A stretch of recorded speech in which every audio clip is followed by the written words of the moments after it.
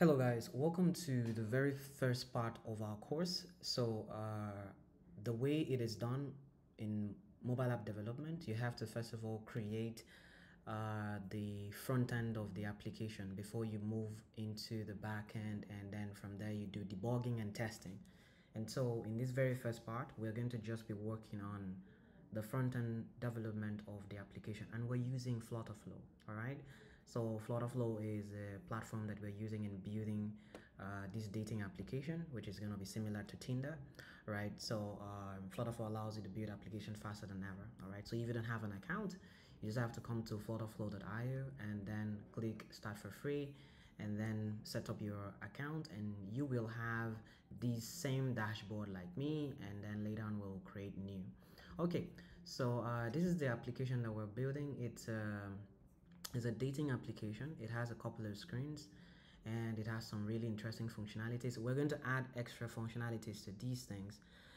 There's some really cool stuff that I have learned, and I want to just like add it to this course, including QR code, being able to share the profile of a particular user via the link to someone else, and being able to like share a QR code to someone else to just scan it and then see someone that you thought they will like. All right, so something cool like that, and then we'll implement this chatting functionality as well.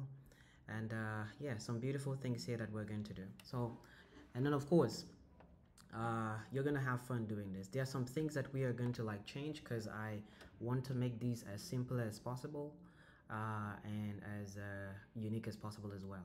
So I will take up some things when we're developing. All right, so let's go straight to it.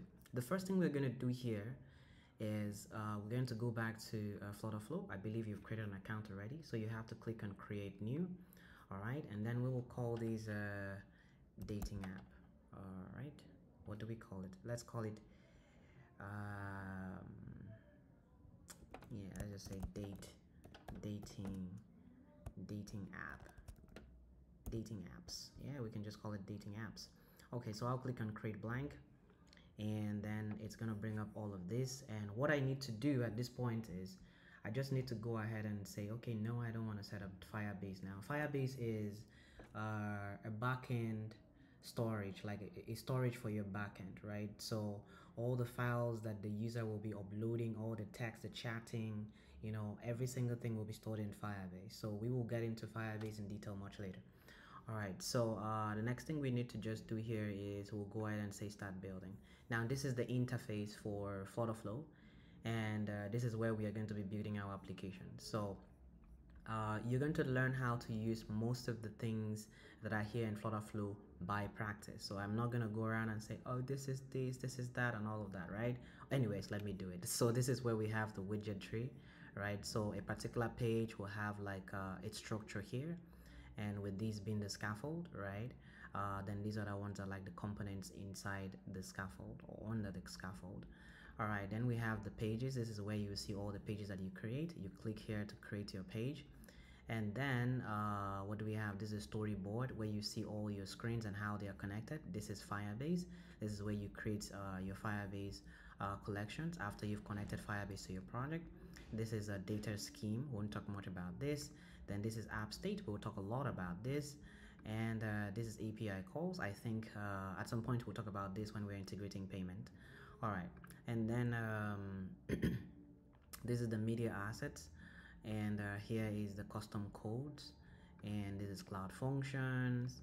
This is automated test, and your team settings, and the settings itself. And on the settings we can have collaboration. Firebase is where you connect your Firebase to your FlutterFlow project, and lots of other things, languages, platforms, permissions, authentication, a lot of things are here. All right, and so I'm just going to continue from the very first part. So here is the first part of our application. Yeah, so this is where we're supposed to start designing.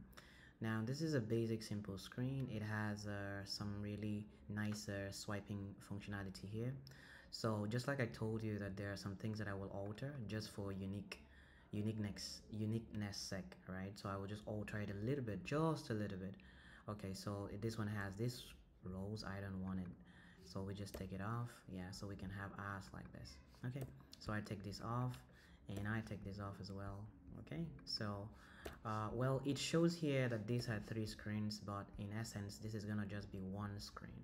So let's go ahead and just get this one done, and then from there we can go ahead and then move over to the part 2 of our tutorial. So let's do it. Now this is your this is how your regular screen looks like, and so this is called onboarding 1, well 2 and 3. We're just gonna have only 1 screen and it's gonna be called onboarding. So you click on the scaffold here and you click here to change the name. So we can just call the name onboarding. All right, so onboarding. Okay, now it doesn't have an app bar, right? So this is the app bar here, where one part of it will be used to indicate network, battery power, and all of that stuff in your phone, like what comes with your phone. So we won't use it in that page because it doesn't have it here as well. Well, it has this thing here, but just don't worry about that. So we'll just click here and then we'll delete it. All right, so app bar is gone. The next thing we just need to do is create the features that we see here in the design. All right, so this is the picture, like a picture here. What we're gonna do is look at the size of the picture. It says here 235 by 360. So what we're gonna do is we'll turn on the developer mode. Yeah, so this is 235 by 360. So we'll come back here, and there's a particular widget, right? So a widget is more like a component you use inside FlutterFlow, right? So there's a widget called let me see, did it slip my memory? It's called page view. All right, so this is the widget we're gonna use. So I'm just gonna click on it. Did you see how that was done? I did this. So now the column is what comes by default with every single page that you create. You know, the app bar came with it. Then there's this column also under the scaffold. All right, so the column is something you can delete, but the scaffold you cannot.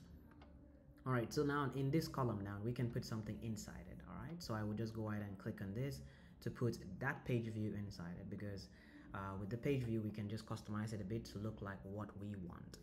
Okay, so this is the page view, and then the property of the page views are here. We will try to manipulate this a bit. Okay, just follow me. Okay, so the next thing we need to do is go to the page view page. So we have 1 here, 2 here, and 3 here. All right, so let's just go ahead and just go to the page 1, which is the page view page, this first one, and then it has 1 picture here. So we're just going to we can start from scratch. Let's just delete this picture. So I delete it, just delete on your keyboard. And now I'm going to add a column inside this page view 1. That's the first one here. So I'll add a column. The reason I'm adding a column is because every single thing here, apart from the button, all right, is going to be inside. Every single thing here, like from here to this point, is in the column, right? And we also have a general column where everything else is also inside, so no problem. So we will just go ahead and add a column. We've done that. Now we're going to add an image. So this is the image we're adding. Let's look at the dimension. It says 235 by 360. The thing is, I won't be worrying myself about the width of the picture. I will just go ahead and check the paddings on the left and the right, and I had to click on option on my key. I'm using a Mac keyboard, so it shows here 70, but I think if you click on Alt on your Windows, you should still see the same thing. Okay, so now the next thing I need to do quickly is I see here it's 70 padding on the left and right. Then the picture's height is 360. That's what I really want to pay attention to. So I'll come here and then I'll just say I want my width to be infinite, and I want the padding on the left here to be 70. Okay, all right, so I think I have some malfunction here somehow, right? So I'm not able to type 7 on my keyboard for some reason I do not know. So let's say 7. All right, so I will just whoa, 7. Okay, so I'm just gonna copy it. I think after these I'm gonna just restart my system. Yeah, so but I wouldn't like to, you know, delay myself, so I will just like paste it here. Okay, so I hope I don't really have a lot of things that it's not gonna work quickly. I'll just have to restart my system after now. It's okay. So what we have here is the height is 360. So we come over here to the height. It says here 360. So we push it out like that. It has a border radius of 15, right? So you see it here, 15. And then we come here and then we look for the border radius. So this is it. We say 15. So it just somehow, okay, now, okay, I thought 1 is not working as well. Okay, so we have 15, and the next thing we just need to quickly do is put these text. Right, so it's not available. Oh, they're saying I can't highlight the text. Okay, that's not really good. So I'll just come over here and just click on copy. All right, and the property is 700 by 24. So I will just come over here, click on the column.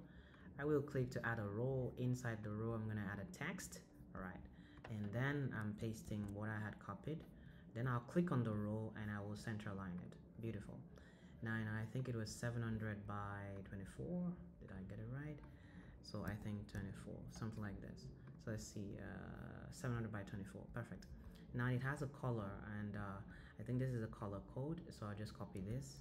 Okay, and I'll come back here and I will paste it here in the text color. Beautiful. I'll click on the row that contains the text, and here I'm seeing that the padding from this image to that text is like 44 pixels, and so I will give it the row a 44 pixel padding.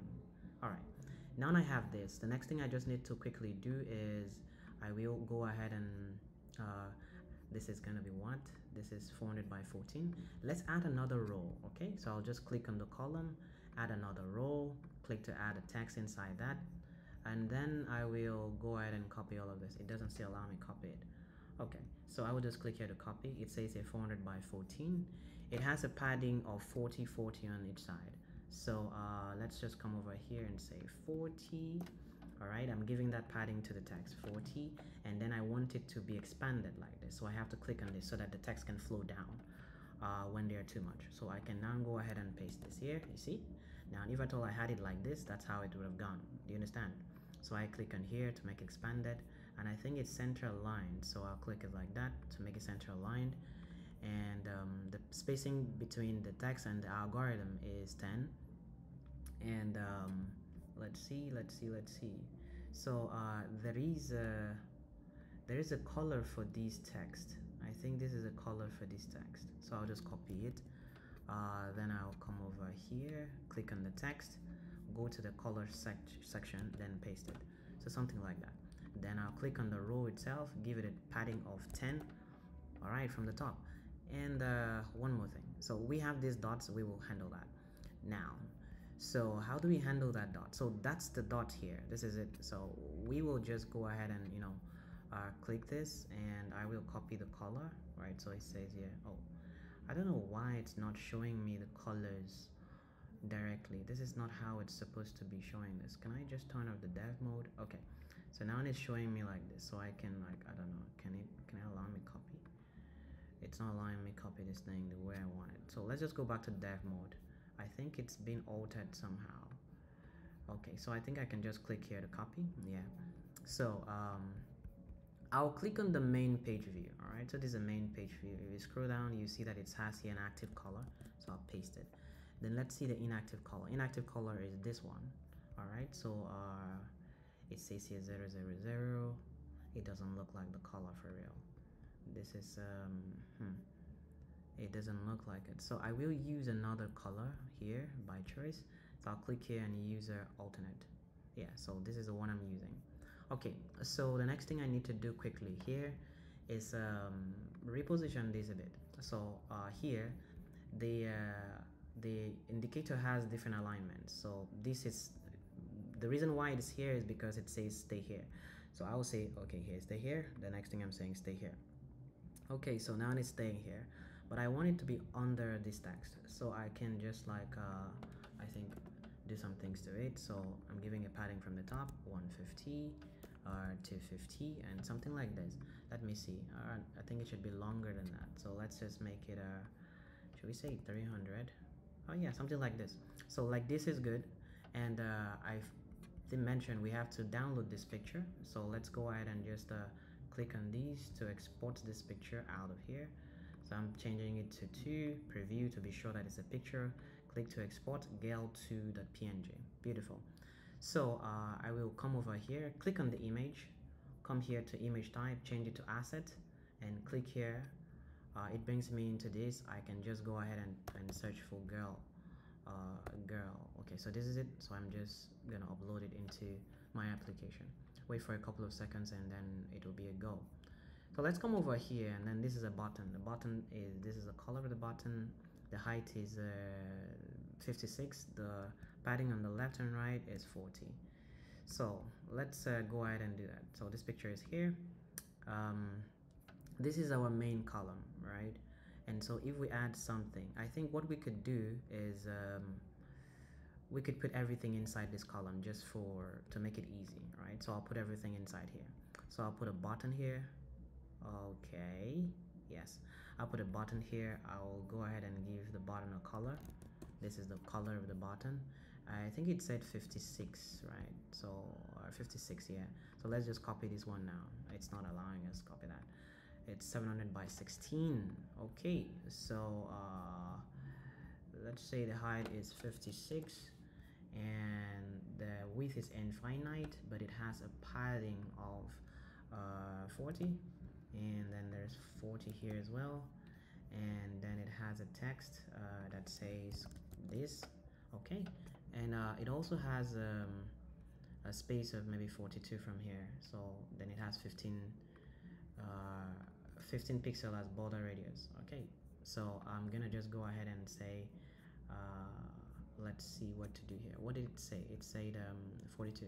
Let's try 42 here as the top padding. 42, not still perfect. I would prefer to use something like 80. Okay, this didn't work out. 90, 60. Okay, so I don't really get what I want, so I'm gonna use something like 100. Okay, yeah, 100 works. And then my border radius is going to be 15. Okay, and then what else do I need to do here? I think that's about it. I would just click on the column again and add a row. In the row, I'm gonna add a text. What am I trying to do this time? I'm trying to create this particular part of our application. So I want to copy the text. Yeah, this is it. It has a padding of 20 on the top, so I'll click here and give it that padding first. 20. Then this is the text. I would just go ahead and paste it. Then I will duplicate it, Ctrl D. The reason I'm doing that is what you'll see soon. Now I'm gonna take off this because it has different colors. So I'm gonna also come over here and remove this other one. Okay, that way I can give them different colors. I will go ahead and click on these, then look for the alignment and say center align, and then I will give this some padding. I will say 6, and then I will come over here and look for the color. So I'll just copy the color here. It says 700 by, I think this one is 400 by 14, 700 by 14. So let's come here. This is 400 by 14, perfect. And then this is 700 by 14. It's a bit bolder. So I'll just paste the color here, and there you go. So now we have our first design. So what I'll just do here is I'll just copy this column, Ctrl C, select the column, copy it, close this page view, all right, by tapping, and then here, this is for the second part, it's empty. I'll just delete the image, then I'll paste this, all right, and then I will go ahead and click on this one, the last one, delete the image, and paste this. Then we can later on like change the picture. So, but let me just show you what we have successfully done. Now, what we have done is like magic, right? So we've been able to do this like in a very short time. So this is it, and the user can just swipe like this, right? So we just have this beautiful carousel kind of thing. Okay, so yeah, I hope you've learned something really amazing. We will continue from here in the second part. See you soon.